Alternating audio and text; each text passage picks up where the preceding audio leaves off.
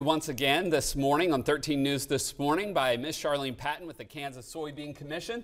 And we've already made one thing this morning in the 5 o'clock hour. It's the 6 o'clock hour now. Next week, which we've got the Kansas State Fair starting, but you guys will be there on Tuesday. And we're making what that you want to share? We are going to do some of the favorites from the Kansas Soybean Commission. So come and learn more about soy foods. We'll be in the Domestic Arts Building, and we have free recipes. We have a free gift for everyone that they can use in their kitchen. Oh, and it's going to be a surprise. Fun. And we know what it is. Yeah, that's good. So, yes, come join us. And if you want details, go to the kansassoybeans.org when you look up our recipes. Okay. Today, it's National Breakfast Month. We are making a cherry walnut coffee cake. It will melt in your mouth. Good coffee It cake. is not in your hands. It is so delicious, and you can see we're going to have different layers. I put this little piece up there so you could see every bite will have the wonderful flavors of this. One of the things I was telling you ahead of time, it'd be kind of nice to do because there's a lot of steps with this.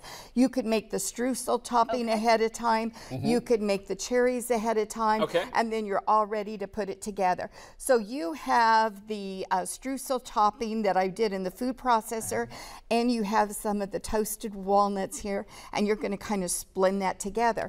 You are going to do the step for me that is our liquid ingredients. We've got soy sour cream in here, which makes this such a moist coffee cake, 3 eggs, and you're going to add some soy vanilla milk to it and some more vanilla. Oh, to this? Yes, yes, you do that. In here, I have my flour and sugar. Boy, I'm keeping everybody busy today. I know, right? It's taken 3 of us to do this. Right. And I just added our baking soda, baking powder, and a little salt. And I'm going to add now our margarine, and that's our other soy product. There are a lot of soy products in this particular one. Okay, and then using a pastry blender, we're just going to cut that margarine in. And I've got really 12 tablespoons, I think. This is going to make a coffee cake that really serves makes 16 servings. Oh, wow. So it makes a big one. It's for a party. It is. It is. It would be breakfast plus an after-school snack for your girls. Okay, so I would do this a little bit more if I was at home to make that nice and crumbly, but we're going to just keep going so everybody can see how we put this together. All right, you're going to add your liquid. I'll let you pour that right in I also left some for Crosby the pug on the floor. Sorry, I was making fun of Raina earlier because It's hard with the liquid ingredients. It is. That's why when I cook, I have to get like a giant bowl because I get a little too... Well, you know, we always talk about that with kids. Use a bigger size than what you would really plan on doing. But it's good anytime. Did you hear that? No. With kids, we use a bigger bowl. With Jared, we need to too. It's just a good practice because look how big my bowl is.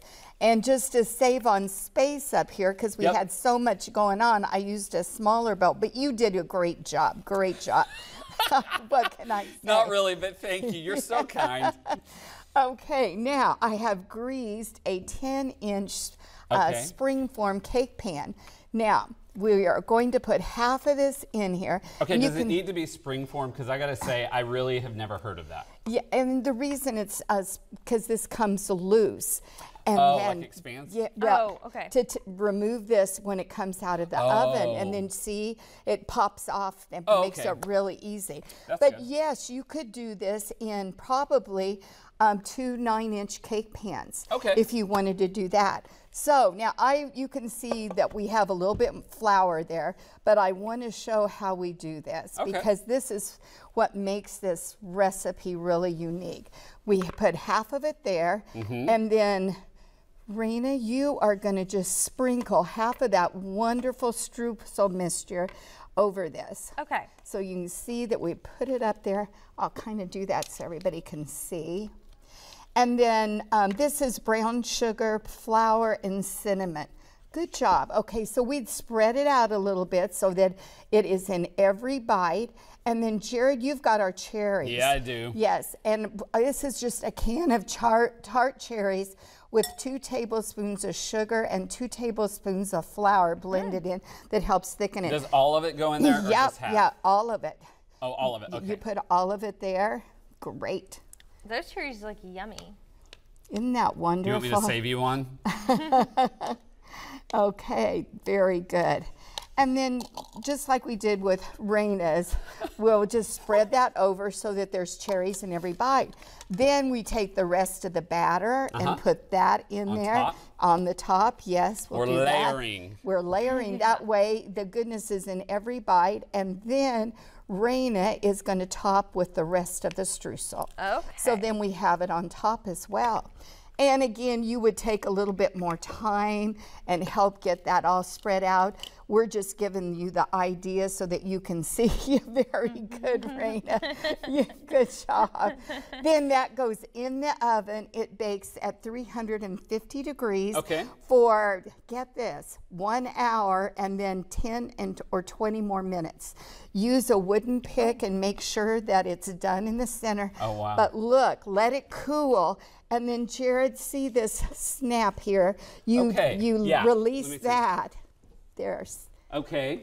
You release it, and once then it cools down. Once it cools down, I would take a knife and go around it to make sure so that it loosens it. Yeah. But then lift it off, and you have this wonderful coffee cake. Wow. Yes. I wondered how. I don't know. I'm not much of a chef, so that makes a lot of sense to me. So go to our website at kansassoybeans.org. You'll get the recipe for the banana muffins that we did earlier and this wonderful cherry walnut coffee cake. Perfect. Thank you so much, Charlene. Well, stay with us because we're back right after this.